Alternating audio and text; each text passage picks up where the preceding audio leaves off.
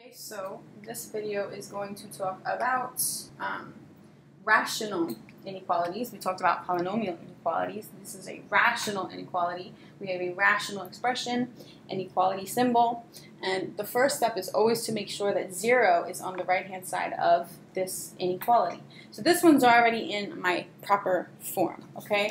Now, I want to talk about discontinuities first. Discontinuities. These are the values that don't go in. These are the values that don't go into the domain. These are the values of x that are not allowed.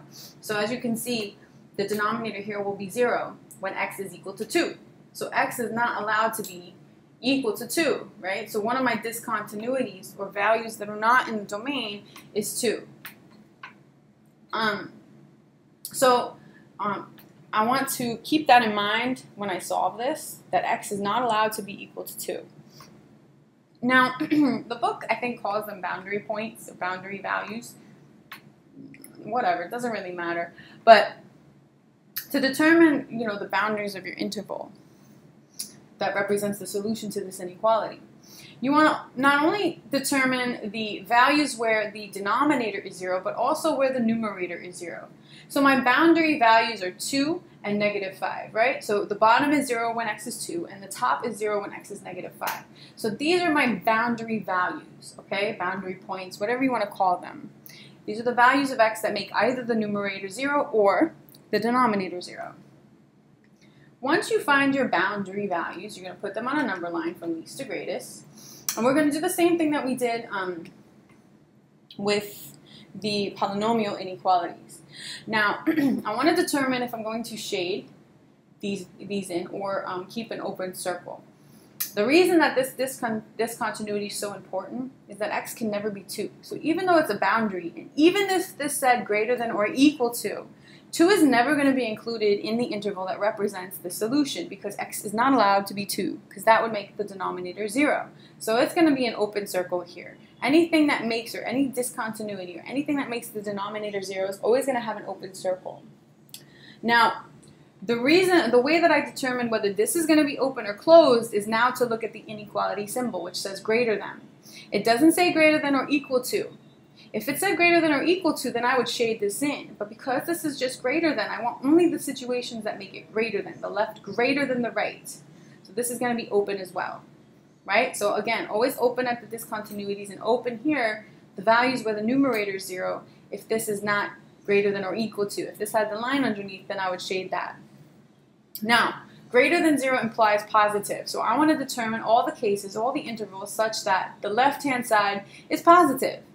So let's test points in each of these intervals. So I'm going to test a value to the left of -5, -6, in between -5 and 2, 0, and then to the right of 2, which is 3. And then I'm going to plug them in here, and I don't care about the numbers that come out of it, I care about the signs. So when I plug -6 into the numerator, -6 plus 5 is negative. When I plug -6 into the denominator, -6 minus 2 is negative.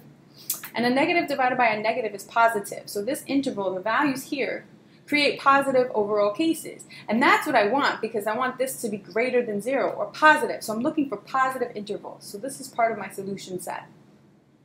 Let's see about 0. Plug in 0 on the top, I get a positive. Plug in 0 on the bottom, I get negative. Positive divided by negative is negative. So this interval is not part of my solution set because I'm looking for greater than 0 positive scenarios. As you can see, if I plug in 3, I'm going to get positive over positive. So obviously this is going to create positive scenarios, and that's part of my solution set, anything positive. And therefore, my solution to this inequality is everything to the left of -5. So from -infinity to -5, not including -5, parentheses, and from 2 to infinity, not including 2, parentheses. And this is my solution to this rational inequality. So again, you find the discontinuities, and you find all the values that also make the numerator 0, put them on a number line, and then test to make sure that everything satisfies the inequality symbol. But always have 0 on the right-hand side first. So look at this rational inequality. This is a rational inequality, but it doesn't have 0 on the right. So I have some algebraic manipulation to do first because I want 0 here. Always 0 on the right. So I'm going to subtract 2 from both sides. X over x plus 2 minus 2 is greater than or equal to 0. Now this is greater than or equal to 0. Now I have two separate fractions here, and that's a problem. I'm going to make this 2 over 1. We want to combine these fractions, okay? So that I can do the same thing I did here and just compare numerator and denominator to 0.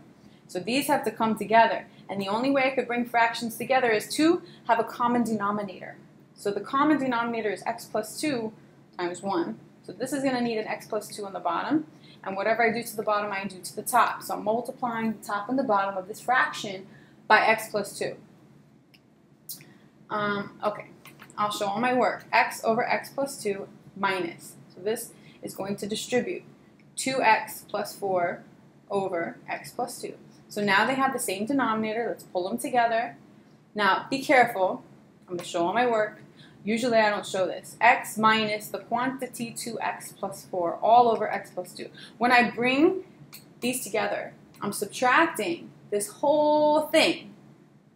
And the reason I showed this step is because I want you to realize that that negative is going to distribute to every term here. Be careful with that. If I'm subtracting a fraction from another fraction, that negative distributes to every term in the numerator, changing all those signs. X minus 2x minus 4 all over x plus 2. And I usually don't show all these steps, but I want you to realize this.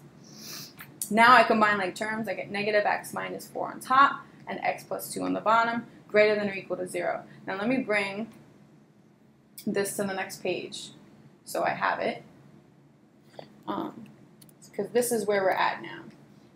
Oops. So now I have my rational inequality, and it's much larger. Now I have my rational inequality in its proper form such that the right-hand side has 0 and the left-hand side is a single fraction, right? So I went from here, brought the 2 over, combined, so I had to do some, subtraction of rational functions to create 0 on the right and then a single fraction on the left. It just so happens. Now let's talk about the discontinuities. And the only thing that I have here is at the bottom, x can't be negative 2 this time. And then let's talk about the boundaries, boundary values, boundary points. We have one of them, right? Negative 2 is what makes the bottom 0. What makes the top 0? When x is negative 4. So how do I determine that? Set the top equal to 0 and then solve. I get x is negative 4. So negative 2 and negative 4 are my boundary numbers. And I'm going to put them on a number line from least to greatest.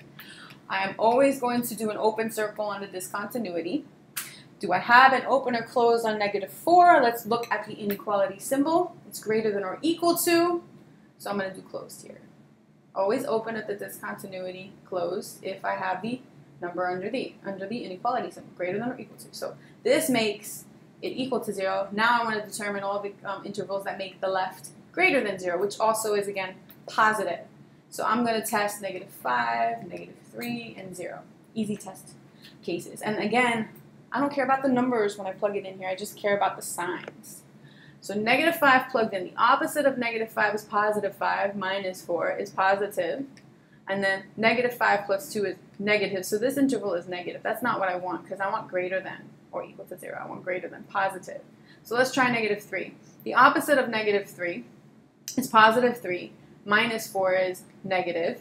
And then negative 3 on the bottom is also going to give me a negative. And the negative divided by negative is positive. So this is a good interval for me.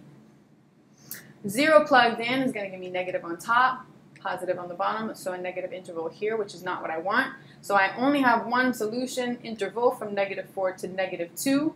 Not including negative 2, but including negative 4. This says all the values of x such that between negative 4 and negative 2, not including negative 4, but including negative 4, but not including negative 2. And if you're used to this form, this is the same thing. We just use interval notation more often in higher level math. But they mean the same thing. X is between negative 4 and negative 2, including negative 4 and not including negative 2. So these are rational inequalities.